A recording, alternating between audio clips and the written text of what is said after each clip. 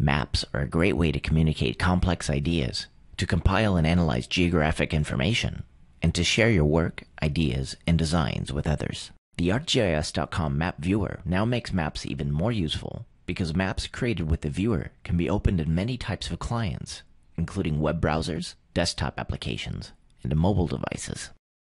In this video, we'll show you how to make a basic map and how to share it with others. Check out our other videos to learn how to use the more advanced capabilities of the ArcGIS.com Map Viewer, such as embedding a map in a website, using templates to create applications, and authoring pop-ups. With the ArcGIS.com Map Viewer, you have everything you need to create and interact with a map, including a gallery of base maps, easy ways to add layers, measuring tools, sharing options, and so on. To make a map, first zoom in on the area that you're interested in, for example, California. Then pick a base map from the gallery, for example, the streets map. Now you can add additional layers of information.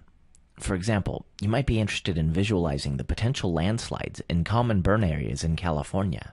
If you search ArcGIS online for content related to California, you find coastal geology.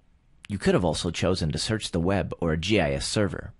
Add coastal geology to your map, then add some related fire layers.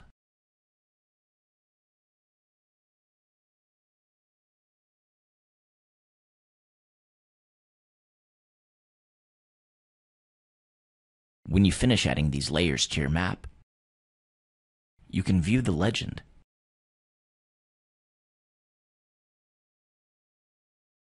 Do some fine-tuning of the display,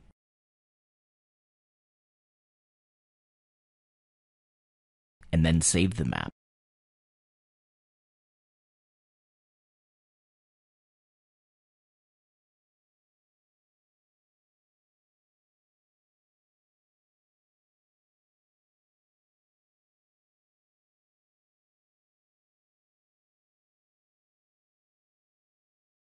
Here's your saved map and My Content.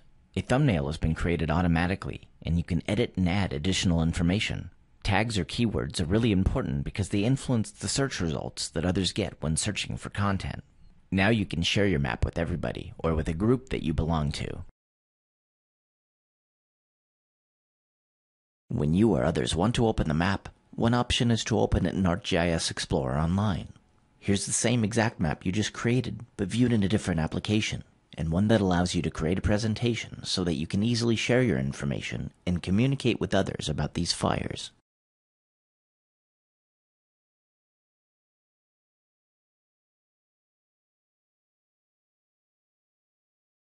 Now that ArcGIS is online, you have even more ways to create and share your maps.